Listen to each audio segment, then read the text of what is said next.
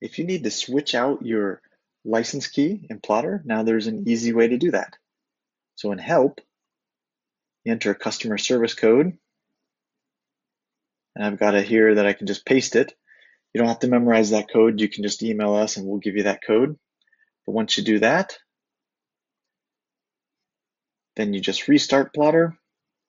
I'm going to quit it there. Restart. And now it thinks I'm back on the free trial. So I can just click that to activate my license and put in my new license there. It's as simple as that.